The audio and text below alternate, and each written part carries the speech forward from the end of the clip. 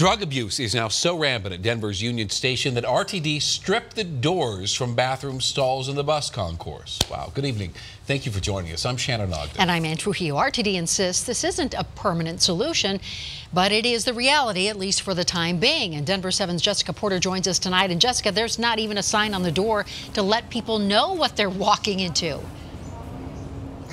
No signs and definitely no warning. Now, this was a big shock for people visiting Union Station, for both men and women who just aren't used to doing their business in front of everyone.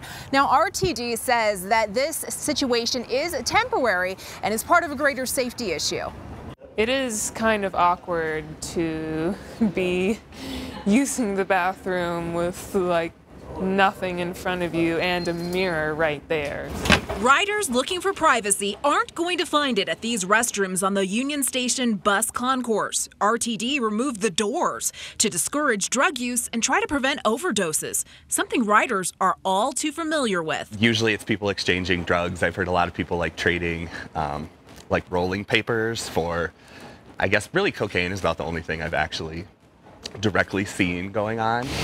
Union Station isn't the only location impacted. A security guard tells Denver 7 the doors at Civic Center Station were removed 3 weeks ago and were only recently replaced with these half doors. RTD says they designed the doors themselves. They're kind of cut in the corners so that people can, security guards can tell if there's multiple people in a stall, but it'll give people privacy as they're using the restroom. Most riders we spoke with wish RTD would flush out a solution that offers more privacy. If they're already planning on putting the shorter doors in, why didn't they just, go straight from big doors to short doors instead of, having a transition where there's no privacy for anyone at all? Until then, some are coming up with unique solutions. This one woman came out and she had been using the handicap stall and she said, oh, well, this one's a little bit more private. So I was like, okay, well, I'll just go in that one. RTD hopes the new half doors will be a compromise between privacy and safety. I completely understand that concern. We just want people to be patient and know we're going to update the doors soon. And so this is a temporary deterrent for activity that's a lot worse for people.